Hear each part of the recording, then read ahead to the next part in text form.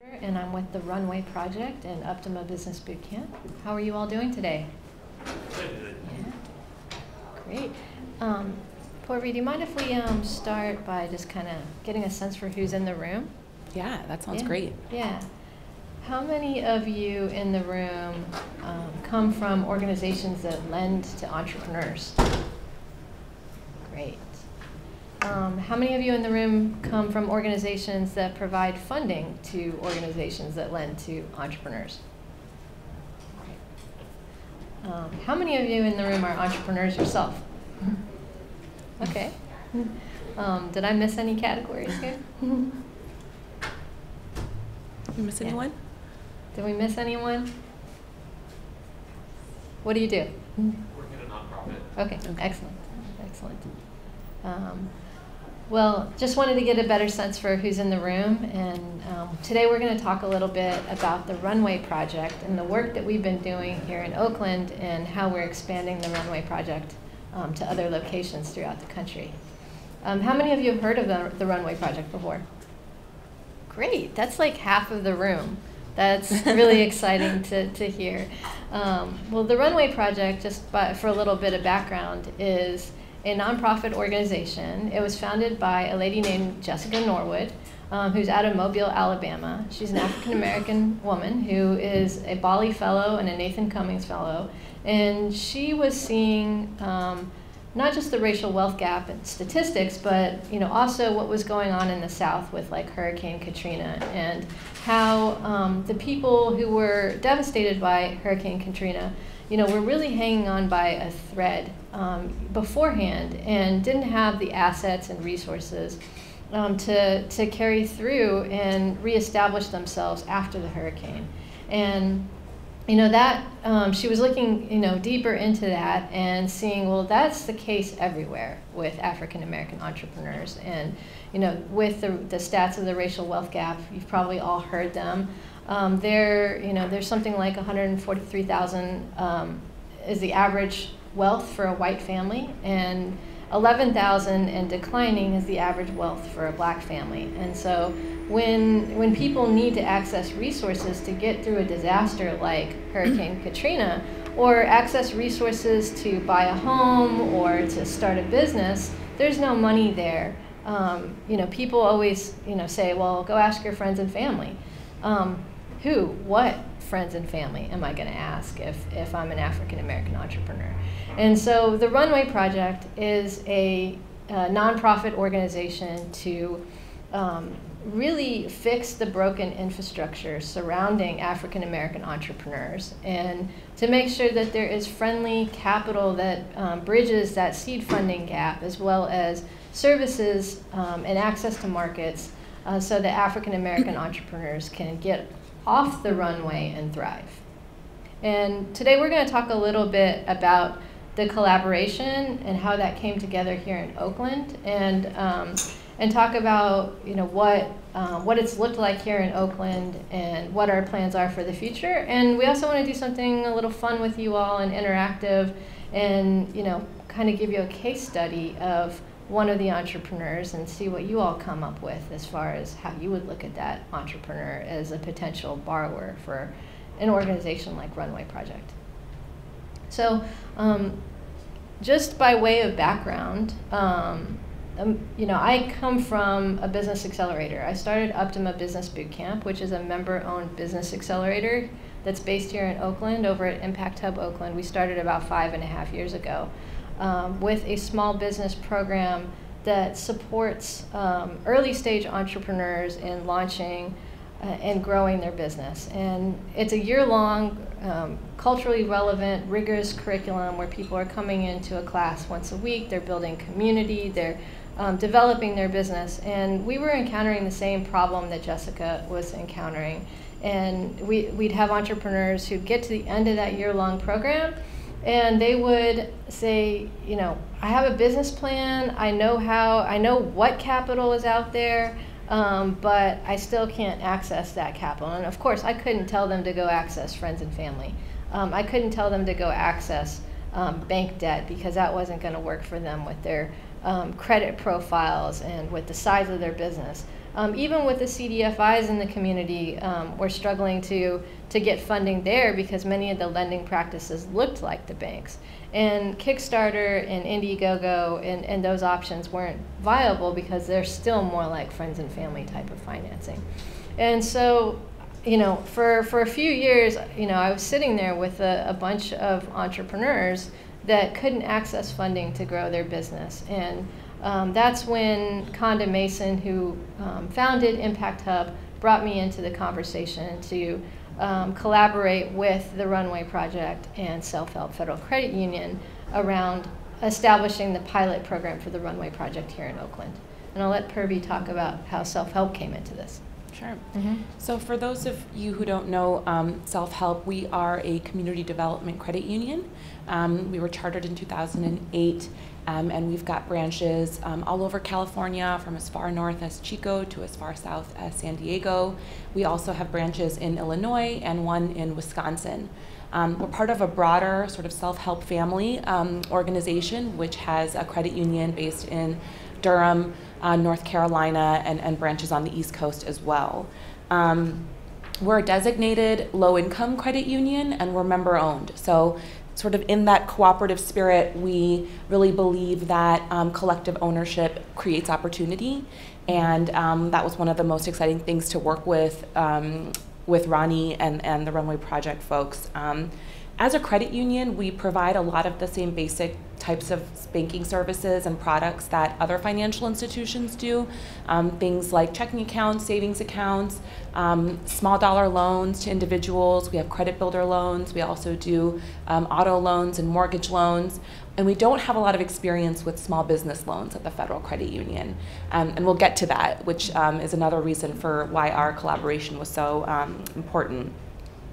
As a financial institution, we're somewhat small in asset size. We're just over $1 billion in assets, but as a community development credit union, we're quite large. So that just gives a little bit of scale in terms of how we are. And we, learned about the Runway Project through some of our colleagues actually all the way on the East Coast. And it just kind of goes to show that when a conversation gets started and there's passion and interest around something like this, it can really grow and build to something on the totally different side of the country. And so I think, given the headquarters that we've got here in Oakland, and given some of the challenges that we see, with the community building wealth here, particularly the things that Rani had raised around African American entrepreneurs, not being able to have the capital to build and grow their businesses, we wanted to figure out a way to support this project through developing a loan product that would meet the needs of the entrepreneur and that would also manage the risk of our institution, given that we are member owned and given that our members are generally low wealth families and individuals.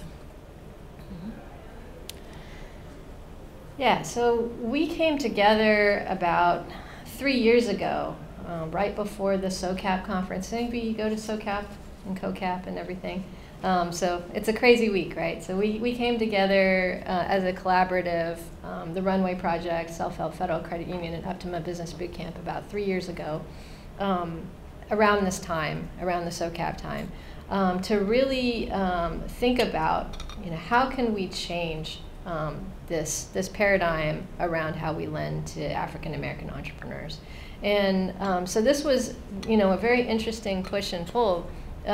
Working with a credit union with established practices and processes and established loan products to really, think about how we could change some of the ways that these lending practices and lending products work in order to make them work for African American entrepreneurs. Have any of you heard of the 5 C's of lending? And so you all know about capacity, collateral, capital, character, conditions around a loan. And so many of the ways that traditional lenders look at these 5 C's don't work for the population that we were working with at Uptima and many of the other organizations are working with.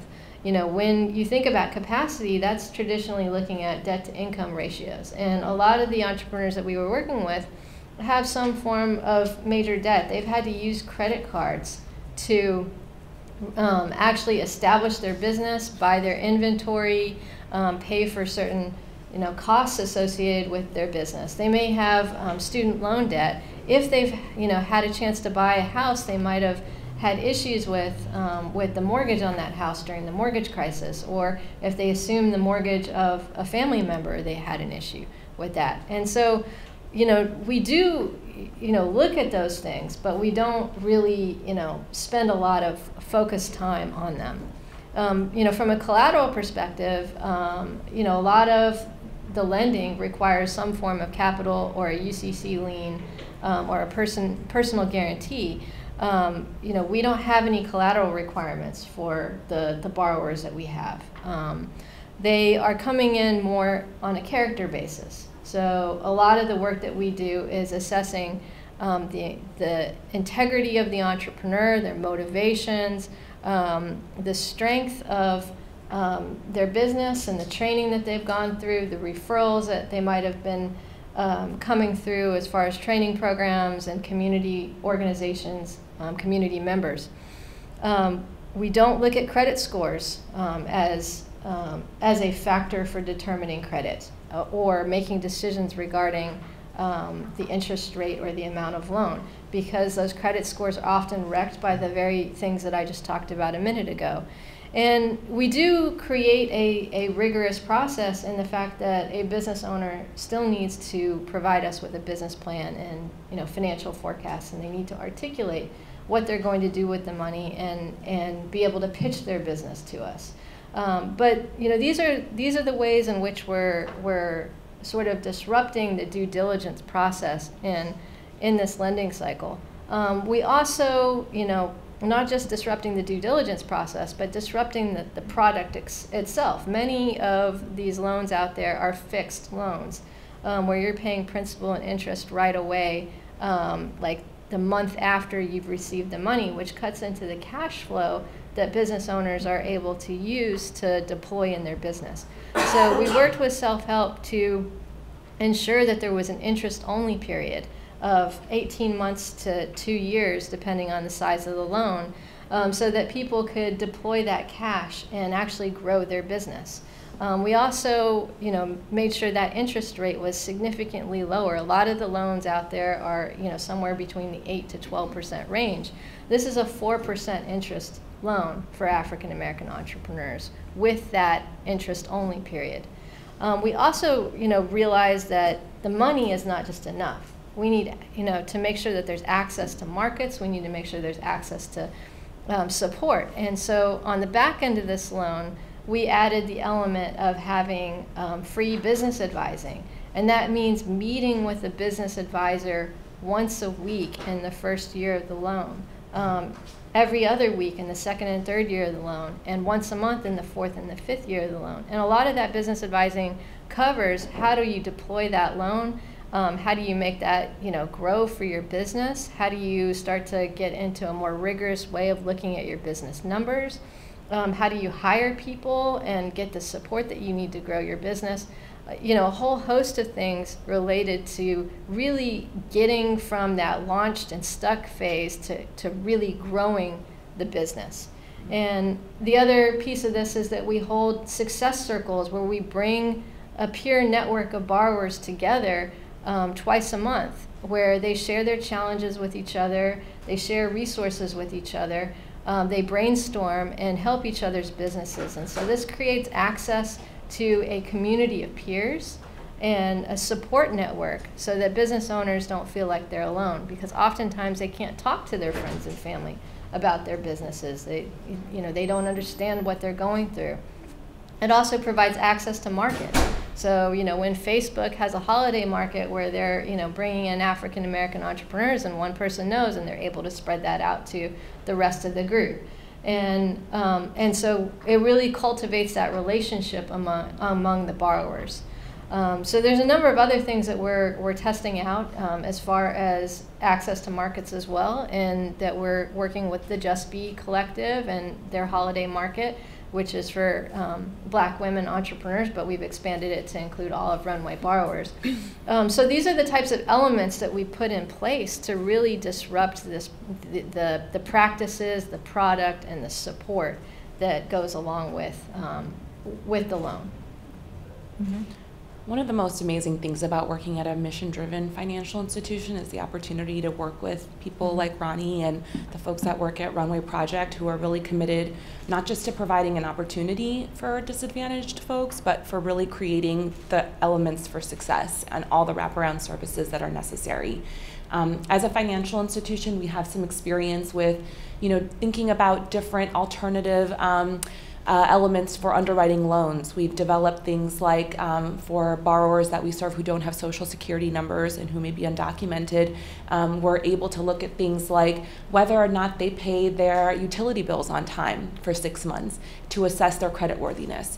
And so we have some experience working with folks who are outside the mainstream, and having that trust and that connection with the folks at the Runway Project and with Uptima was really the key and the core to us moving forward in some of these conversations. They were not always easy conversations to have because as a financial institution, where Rani's kind of looking at it from the needs of the entrepreneur, we want to be supportive of that goal 1,000%, but we also need to be really aware of what risks we're putting our financial institution and our members at. And so in terms of the collateral requirement that Rani raised, we knew that the borrowers weren't going to be able to put up a personal guarantee or put out a loan on their home or something like that. And so we had to be creative. We have a product that we offer called a share secured loan, which is a loan that's guaranteed by a personal guarantee. And we knew that that wasn't going to be the right product, but we kind of recalibrated that product so that we were able to offer the type of loan that Rani mentioned, a loan between most of the loans that we've deployed, 26 loans so far have been in the $10,000 to $20,000 range. And those loans, in order for us to have made them at a 4% interest rate, flat interest rate after a 1.5 to 2 year interest only period, we needed to mitigate our risk by lowering our overhead costs. Because we don't do underwriting for small business loans, we're able to outsource that underwriting to the folks who knew the borrower really well. And we're able to use elements outside the 5 C's to judge whether or not this was going to be a successful borrower if they had all the right supports.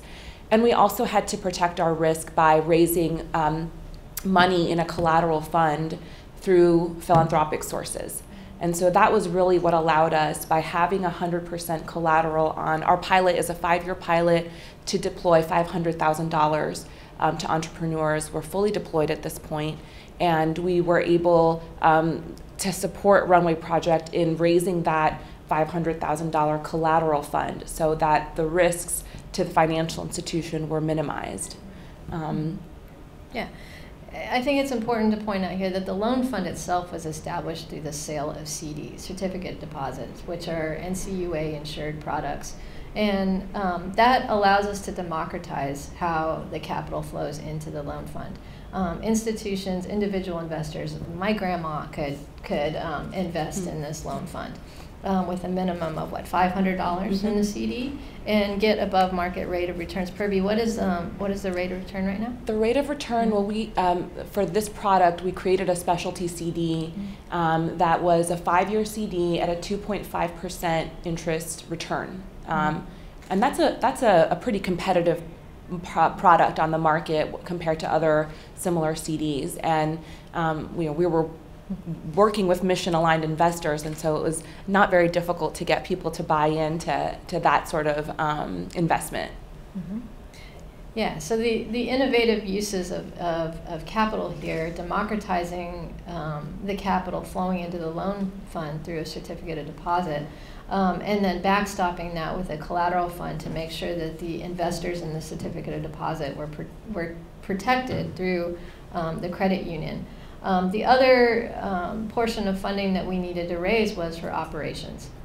And so we needed to be able to raise the money in order to establish a underwriting committee and underwriting process to do credit analysis in the way that we were doing it, which is a really more of a consultative approach. So basically what we're doing is we're taking one of Uptima's business advisors, actually me at this point, and I'm doing this underwriting process where I'm advising the entrepreneur at the same time that I'm looking at their numbers and their business plan and putting together a credit memo. And I'm sharing with them every step of the way what it is that I'm looking at, why I'm looking at it, what impact does that have on their business, and how they can use that information going forward in their business.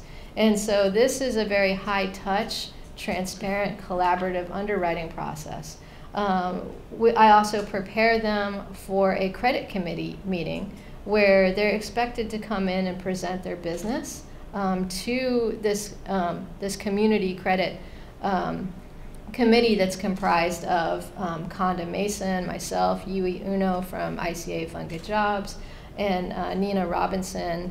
And you know, in this credit committee, they present their business. They actually have to do a pitch, just so that they hone their skills on presenting their business. But as far as the Q&A of that credit committee, we're really focusing on, what is it that we can help you with in this business? What are your motivations behind this business? And how can we support you in building this business? So that when they come out of that, they feel more confident about their business. Whether they get the loan or not, they have gone through a process that has added rigor to their business and help them to develop their business model. And then what we do is we pre-approve those loans and send them to Self-Help to complete the process at the branch, where they start to build a relationship with Self-Help and all the other services that Self-Help provides. You want to talk a little bit about that? Sure. I was also going to add that I think part of the trust that was established is that we have very clear processes in place for when credit memos are provided, and that Self-Help is able to see all the documentation that's collected from a business. There's a steering committee that Self-Help is a part of, and we meet on a quarterly basis with the other folks on the steering committee, including Rani and Conda and Nina and other folks mentioned. And so there's a lot of transparency around what's happening with the borrowers, whether or not there are any issues that we need to be aware of. And just the fact that the business advising has such a regular schedule mitigates the risk that a borrower is not going to be supported if something were to come up. In terms of what you raised, Rani, when the borrower comes to Self-Help, at that point we know that they've been through the process with Rani and the Runway Project already, and so given the fact that our trust is in them to do the underwriting well and to make sure that the borrower is in the right stage of accessing this early stage funding, we fund that loan. They're connected to our West Oakland branch.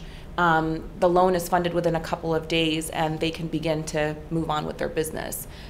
We'd love to explore ways to get folks more ingrained into our credit union products and services, but I think what we learn is that most early stage entrepreneurs are pretty all encompassed with their business, and so that's kind of where they are right now, and that's totally fine with us. I'm excited to have them introduced to our products, but we just want them to know that we're there to support them if they need us. Yeah, and we have had a couple of borrowers access other services through Self-Help, like debt consolidation, and the Vita tax services have been super helpful for our entrepreneurs. On the back end of the loan, I mentioned that we do a lot of business advising, and so what we can see with these entrepreneurs, we've almost fully deployed this $500,000 fund. So we have to date made 26 loans for $487,000 of capital, and so we only have one more loan that we can make at this point. The borrowers are seeing immediate impacts of these loans. So this has allowed them to, instead of pay for their inventory off of their credit cards, to be able to make that order and feel secure that they've got friendly capital to be able to pay for that. It has also allowed them to buy vehicles. So we have one business who is a mobile floral truck. She was able to buy that truck through this loan. Another one has been able, as a delivery services business, who's been able to buy their van for deliveries with this loan. We're also seeing a category of borrowers who are in this period where they're trying to raise larger amounts of capital, say a couple $100,000, and they're not able to access that capital quick enough. So one of the interesting things about this is that Runway has also become a bridge loan in effect for these borrowers that may be at $300,000-$400,000 of revenue, trying to get $50,000 to $250,000 of loans or other types of capital. They're able to access 20 to be able to do some things in their business, and the business support that will allow them to unlock that capital in various ways that are aligned with the mission of their business. So some ways that we've been able to do that is working with like G.W. Chu of Something Better Foods and helping him with partnerships and revenue-based loans on top of the Runway loan that he received. Others are working with CDFIs in the community to access additional loan funds, and then we're also talking to people about equity and opportunity zone funds. And so this allows us to bring to bear a lot of skills that the entrepreneurs wouldn't have otherwise received when looking for funding. And so with that, we're seeing that our borrowers have raised about $850,000 of capital on top of the loans that they received through Runway Project, and they've been able to generate about $2.6 million of revenue collectively and over 50 plus jobs in their community. So that's quite a significant impact for 26 borrowers. Mm-hmm. And in terms of our loan performance, we've got 26 borrowers. We've had no charge-offs to date, and our first borrower has just entered the amortization schedule, so that her interest-only period has ended, and now we're starting to see what that curve might look like. And we're really excited. We really feel like with the support of our partners, that's going to allow us to do more lending and do more work like this, but also we recognize that this is really just the tip of the iceberg. The $10,000 to $20,000 we can lend to a handful of entrepreneurs there's much more need out there that's greater than what we can currently provide, and we're trying to work together to see if there are other things that we can do to meet the needs, not just of other early stage entrepreneurs, but the folks that we've supported to date to help them get their business to the next level. And it's really expanded, I think, Self-Help's way of thinking about how we support traditionally disadvantaged groups from accessing financing, and how we use other sources and partners like philanthropy and low interest loans, PRIs, and grants. How we use those in different ways. How can we be creative? If we can be creative in underwriting and protect some of our risk, what are some other ways we can work with others who also may have some capital in unique ways? Yeah.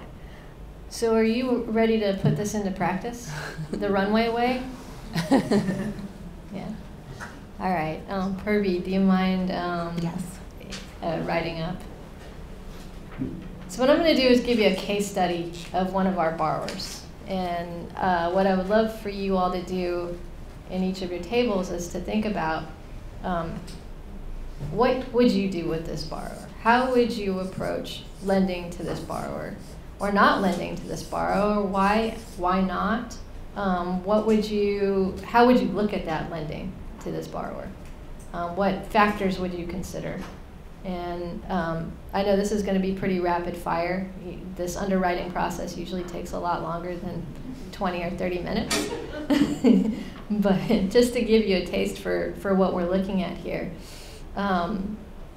So the borrower that I'd like you to take a look at right now is a vegan food company. And they have been in existence for maybe about 3 months before they came to us. And they have, they're formerly incarcerated, individual who has, gotten into a mindfulness practice, and through that mindfulness practice and all the other ways that he's been changing his life, got into becoming a vegan. And he saw that there was not a lot of vegan barbecue alternatives out there. And so he wanted to create a business where he could serve vegan barbecue. And he has a couple of people that he was working with to secure the meat alternative for that barbecue. And he just started off kind of winging it by going out and making food and selling it at farmers markets and doing some catering gigs. He didn't have a real good pricing structure for these catering gigs, and he was basically trying to figure out which farmers markets would be most viable for him. He didn't have anything like QuickBooks in place from the beginning. He was basically tracking his financial information by use of receipts, and so no real systems in place. He didn't really understand how to put together financial projections for his business. He was able to articulate his plans for a business and wanting to move from a farmer's market into a food truck and then ultimately into his own restaurant space.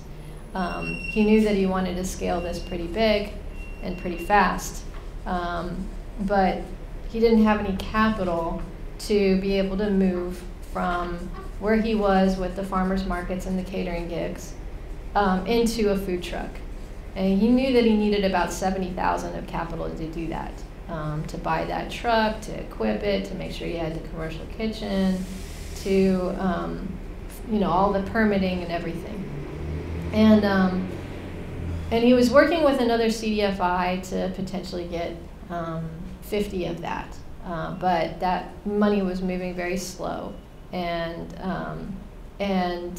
he needed $20,000 just to kind of get his bearings. And so he came to Runway Project. And does anyone have any questions about this entrepreneur before you get started? Happy to answer anything. Yeah. Mm-hmm. Why 20K? Like, how would that help this entrepreneur? Yeah. If the total needs was 70. Well, he needed to move out into his own kitchen space because he was like sharing a kitchen. Like, a friend of his was allowing him to use the kitchen, and he needed to move into his own kitchen space. He needed to be able to hire some staff so that he could free himself up a little bit to work on the food truck concept. Mm-hmm. Mm-hmm. Any other questions on this entrepreneur? Yeah. What's his revenue stream? So he was, at this point, when he came to Runway, he was making about $15,000 a month, but he didn't have a sense for what his profits were. Mm-hmm. Yeah. What was the entrepreneur's background professionally, otherwise? He was a musician. He was formerly a gangster rapper, and then he, when he was a returning citizen, he got into mindfulness, and he was a mindfulness educator. Mm-hmm. Mm-hmm. Is $20,000 long enough, or enough to get him to the $50,000 CDFI loan? That's a question that I have for you all. How would you look at this loan, this $20,000 loan to this entrepreneur, and would you or would you not provide a $20,000 loan, and why or why not? And if you all would be willing to work in tables and come up with your ideas, and then we could share out through each of these tables. Is that cool? One more question. Yeah, one more What's question. your relationship with the CDFI that's loaning the money? We have a relationship with the CDFI. Mm-hmm. Yeah. Yeah. Any other questions before we get started? How long have you known him? Just met him. Okay. Yeah. Yeah, he came to the Runway Project from a community member. Mm-hmm. Yeah. All right. So how much time do we have here? 10 minutes? Yeah. 10 minutes in groups good enough for you? And then we can share out? Yeah. Do we know what his burn rate is? No, we don't know what his profitability is at this point. You said 15,000, right? Is this monthly revenue? 15,000 is monthly revenue.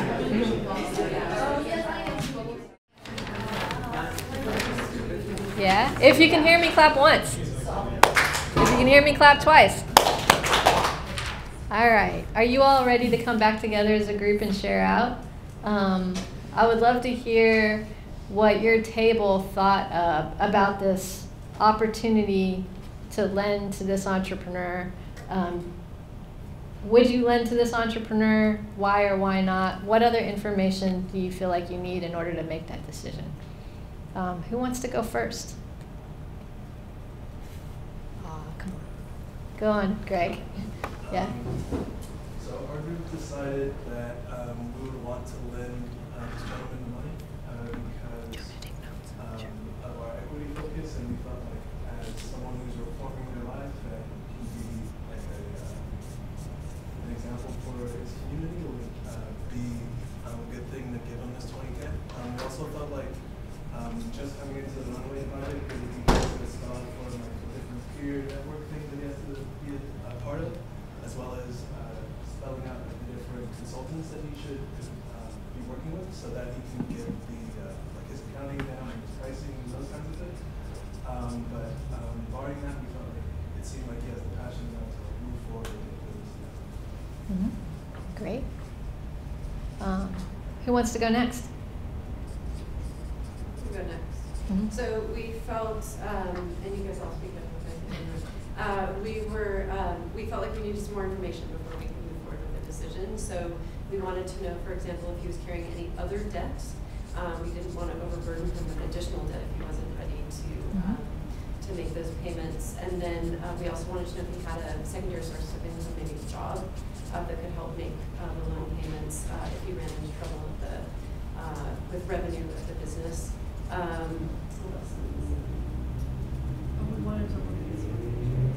Yeah, we wanted to get a sense of his financials, and we understand that he doesn't have QuickBooks or any systems in place for tracking, but at least to look at the receipts so we could get a sense of kind of what revenue was coming in. So we thought it was a great idea, and definitely wanted to learn more about his business. Great. I think we were also talking about, similar to you, is making sure that he has access to other resources so that he can set up a much more thoughtful business plan. Gotcha. Thank you. Who's next? I'm Michael. I think we didn't fully make a decision. We were leaning towards yes. Felt like like 15K in revenue in 3 months of operations. Really impressive way to start a business. And we felt like there's a lot of potential there. There's some things that we would want to know more about. I mean, some were like, hey, like opportunity costs at the end of this fund. Like, if we fund this, then what does that mean for, like what else are we potentially missing out on? And also kind of understanding, we're a little worried that this like 20K, if the end goal was a food truck, and that's 70K, and this 20K isn't really going towards that, like, are we going to be able to, like, is the entrepreneur going to be able to make enough money, with this 20K, hiring employees, having more space to do, bring in new customers, things like that, for this to be helpful to get to that end goal. So I think that was like that was the main thing that was kind of like we want to ask a little bit more about and dig into a little bit more, and we leaned yes, given the potential and just how impressive it was for the business to be growing so much so quickly. Great, thank you. 2 tables in the back. Who wants to go next?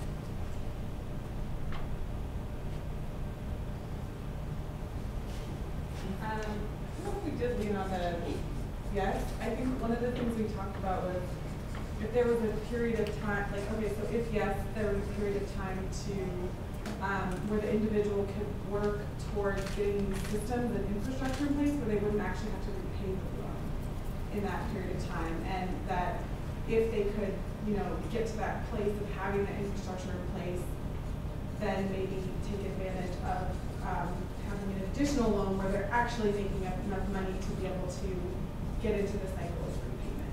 Mm-hmm. So kind of leveraging that. So that was one of the things we talked about. Great, thank you.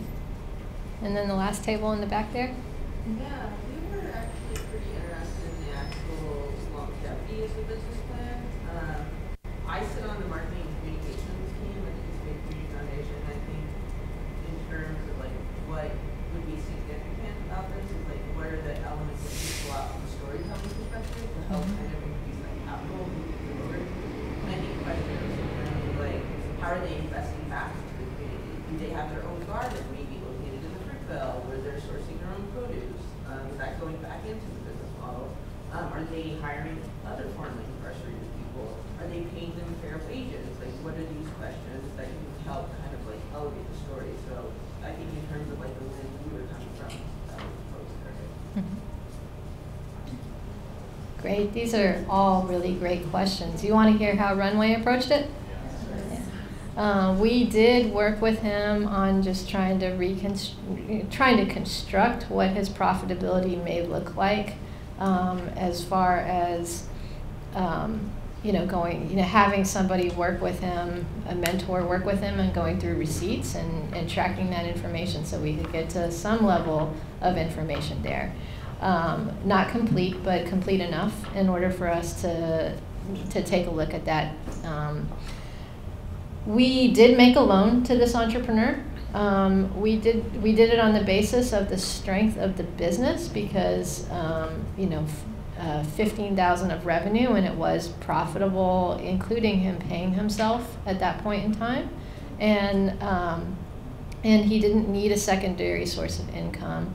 The business has been wildly successful. He had an interest in hiring other formerly incarcerated individuals in his business, also hiring family members, so it is a family-owned business.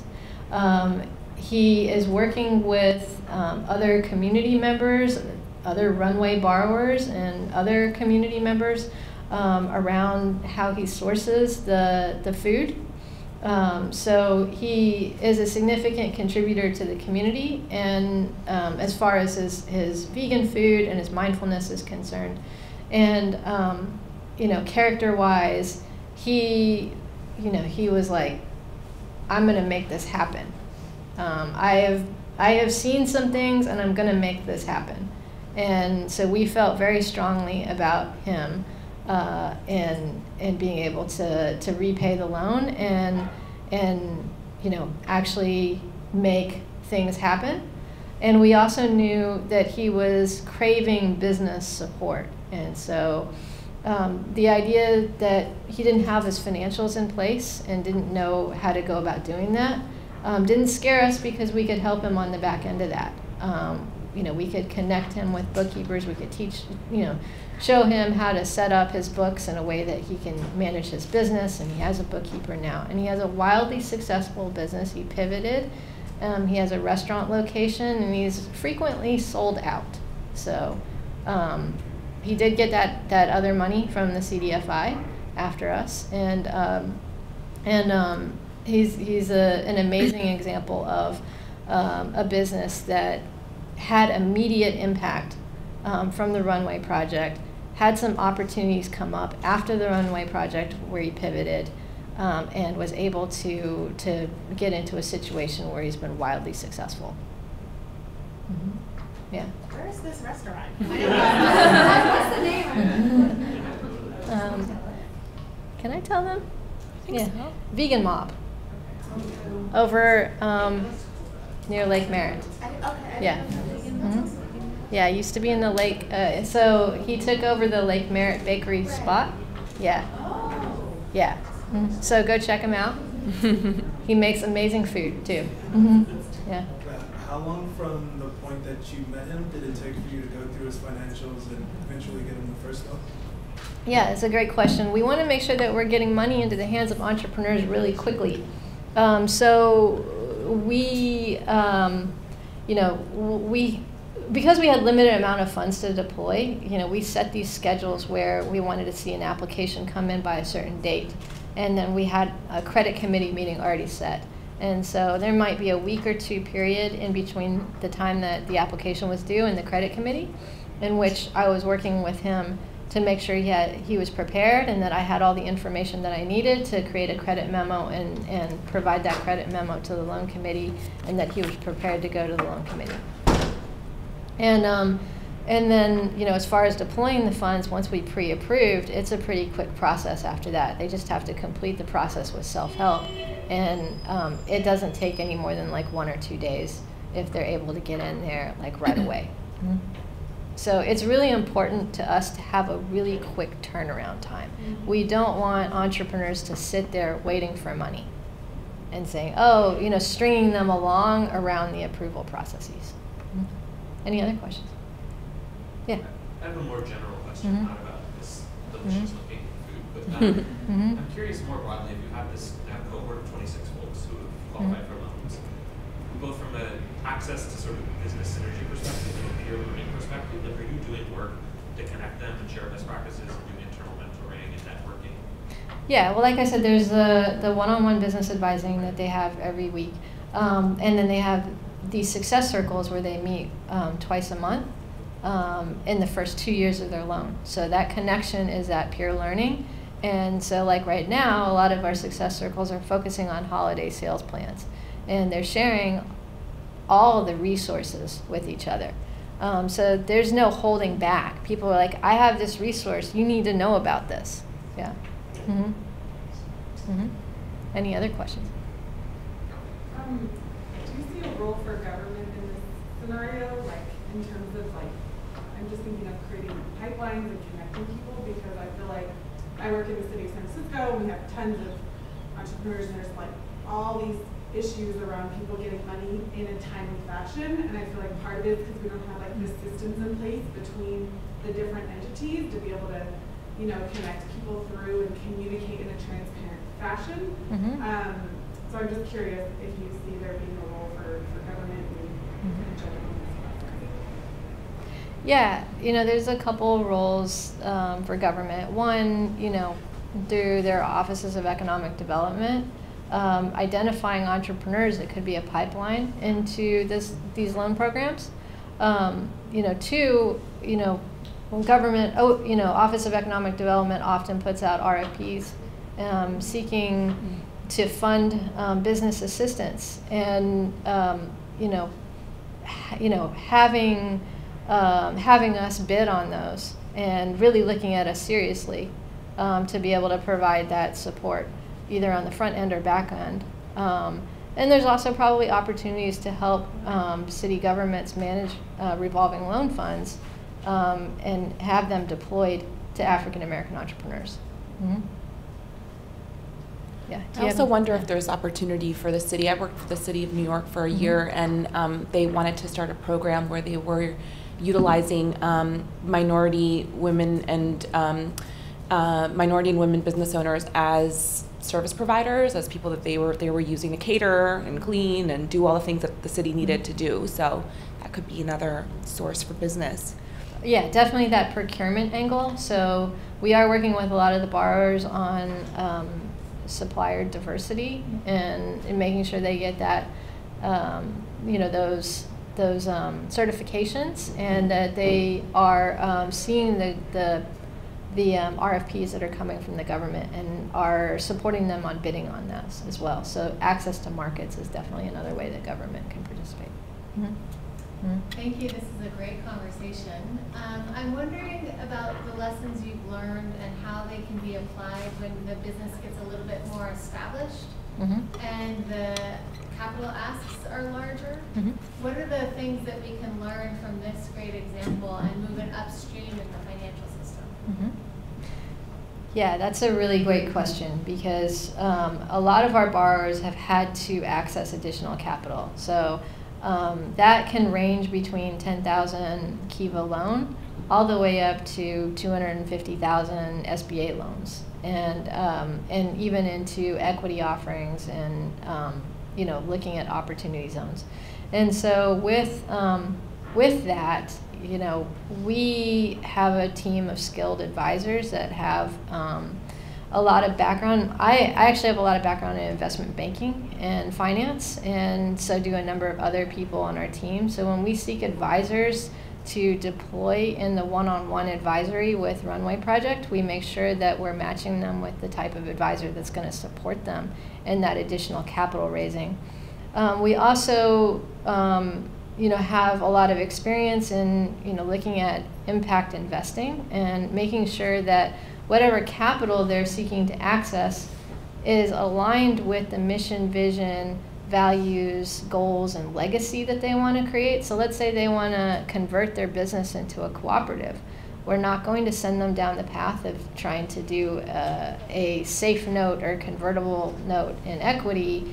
We're going to look at other alternatives and how could that cooperative conversion work, and maybe even connect them with our partners that do that type of work. And so it really takes an ecosystem here, and knowing what are the right partners to bring in. So we're doing a lot of navigating and triage here as well. Mm-hmm. I think in terms of just capital as well, that's something else that we're trying to explore as this pilot, the funding for this pilot is coming to a close. What is the next phase for supporting these borrowers? At Self-Help, we do commercial lending, but those are generally larger dollar loans that are real estate backed. And so until and unless the entrepreneurs have a physical space that is there that they can we can collateralize for a loan, well, there may be a gap there in financing. Mm-hmm. Mm-hmm. Yeah. I'm Ramindra with Wells Fargo, and I just had a general question on it. I was just trying to wrap my head around the model a bit. So can you walk me through what is Runway Project's role versus Uptima Business Bootcamp and then self-credit? So are these, it sounds like the group people come into the boot camp, they get the training, then they go to Runway, and then Runway connects them to self-help credit union. Do I have that correct? Partially. So Self-Help Federal Credit Union raised money, worked with us to raise money through certificates of deposit through the specialty CD that they have earmarked. No, worked with Runway Project and Uptima to raise money in the certificate of deposit earmarked for lending to African American entrepreneurs in Alameda and Contra Costa County. Runway Project raised a collateral fund to backstop that loan fund, so that the entrepreneurs wouldn't have to do any personal guarantees or put forth any collateral. And then the third pot of money, which was raised by Runway, was the operating capital through philanthropic sources.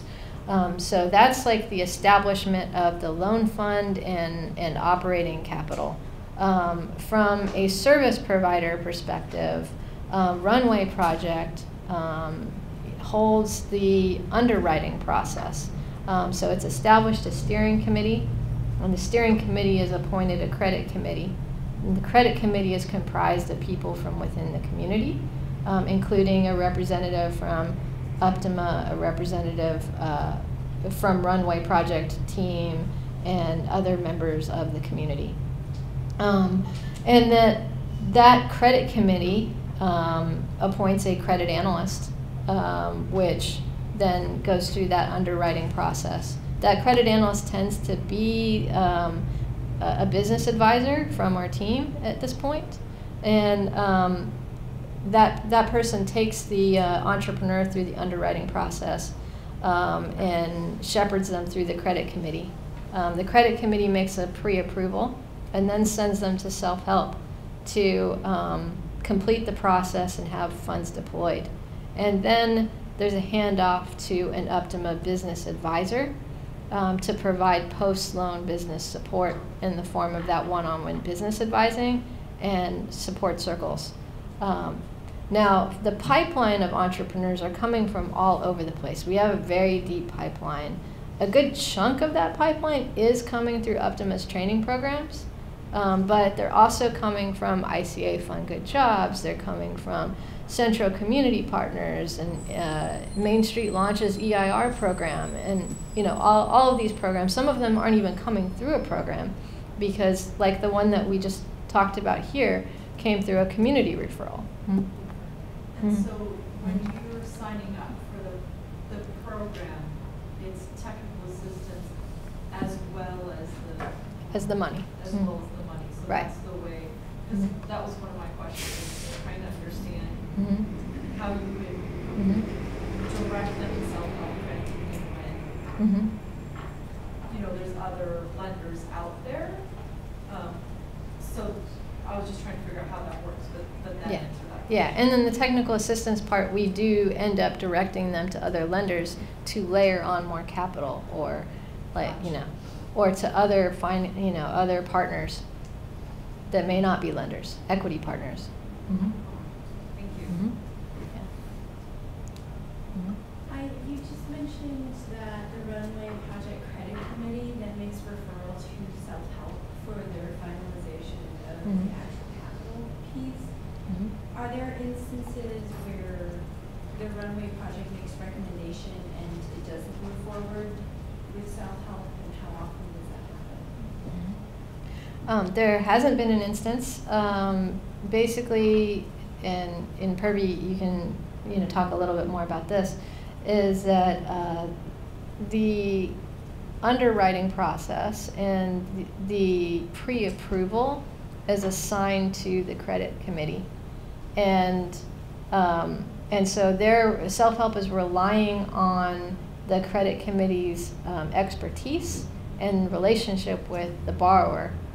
And the only way that it might not go through is if the borrower doesn't pass a fraud check, or some other regulatory thing on the back end at self-help.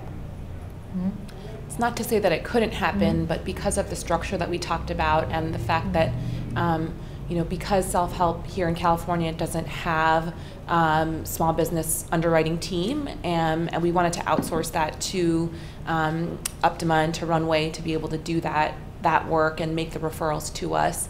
That helps us lower our overhead costs. That also, we have the collateral fund to mitigate our risk, but in general, when we receive a referral, that's a go from the credit committee, we fund that loan. Yeah. Sorry, I know I'm asking a lot of questions. No. Is there an example of a business that you haven't supported that came to you asking for funds or support, and what did that look like?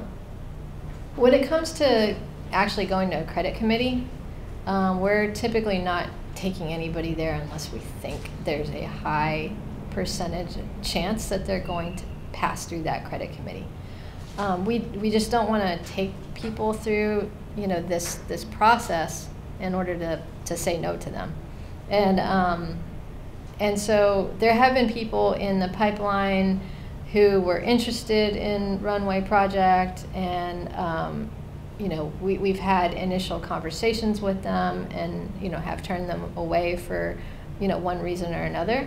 What are some of those reasons? Some of those reasons might be they might not be open and committed to receiving this technical assistance on the back end, where someone might think they know everything when they don't.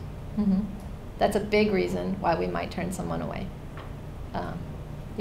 Or that their business model is really not viable in this market. That's another reason why we might turn somebody away. And are there also folks that have come to the credit committee that may be turned away just based on timing? You mean timing of deployment of funds? Yes. At this stage, like I said, we're almost fully deployed. So at this point, we're going to have a backlog of demand that we can't fill at the moment. But we are working on ways to increase the size of the fund, or working with other partners you know, another partnership that we're working on is the Real People's Fund that was announced at COCAP and SOCAP this year. So that's another way that we might be deploying funds in the future. Mm-hmm. Yeah.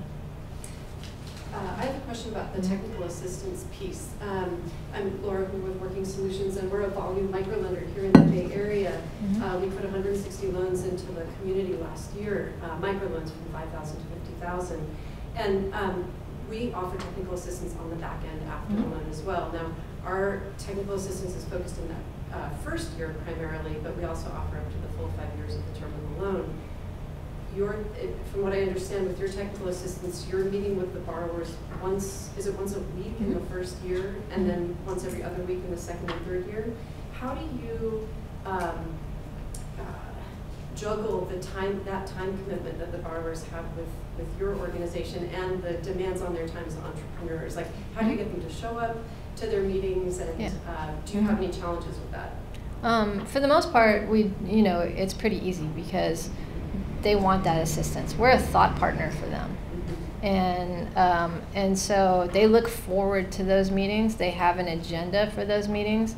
We use those meetings to help them understand things in their business and make decisions in their business. So, that it is probably, when we did a survey of borrowers last year, that was probably one of the most pivotal pieces that they were receiving. Mm-hmm. Mm-hmm. Rani, do you want to share at all about the Runway Project national landscape? Yeah, so we have a few minutes left. So the Runway Project started off as a pilot program here in Oakland in collaboration with Self-Help Federal Credit Union and Uptima Business Bootcamp. And those of you who have been tracking us have probably seen that we're now starting to expand nationally. So the overall objective was to be able to do this on a national scale. We recently announced a partnership with Berkshire Bank in Boston to establish our second loan fund in the Boston area, using the same terms and underwriting practices. And we're currently in the stage where we're hiring people in Boston. Just made a couple offers to some people there in order to start deploying funds early first quarter of next year. So there are opportunities for people to invest in their certificates of deposit that will be deployed in the Boston area, as well as philanthropic opportunities to support the operations of the Boston program.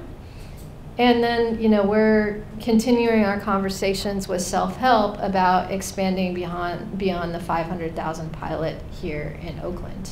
And as I mentioned, we're in conversations with the Real People's Fund to be deploying the smaller dollar loans under 50,000 through that fund as well. Mm-hmm. So we have some exciting collaborations that will take this a lot further and be able to serve the community, hopefully nationally. Mm-hmm. Mm-hmm. Yeah. Yeah. James Lee, I just had questions about the three funds you mentioned. So there's a $500,000 pool that gets deployed, and there's an additional $500,000 collateral pool that is used to mitigate the risk, really reduce it to zero, I guess. Mm-hmm. Yeah. And then there's a third fund that funds the operations, wraparound services, aftercare. That's right. Meetings. And how much is that? That's roughly $250,000 to $300,000 a year. So that's, mm-hmm. if you think of that as with the fund structure, that's a mm-hmm. 30 points mm-hmm. on $1 million, mm-hmm. right? Is that, so yeah. instead of the 20 mm-hmm. or 2 plus 20, it's yeah. not fun anymore. And basically that continues to reduce the risk to zero. So Right. yeah. Mm-hmm. Right. So mm-hmm. yeah. So you replicate that same structure in Boston. Mm-hmm. With the exception of the collateral fund. So in Boston, we will not have a collateral fund. That's what we needed here with self-help to get out the door. We found that that's difficult to raise. Those of you who have tried to raise a collateral fund. And with all the risk mitigation strategies we have with the technical assistance, we don't really need to have a collateral fund. So in Boston, that collateral fund is completely eliminated. So there's no loan loss reserve? It would be with the bank.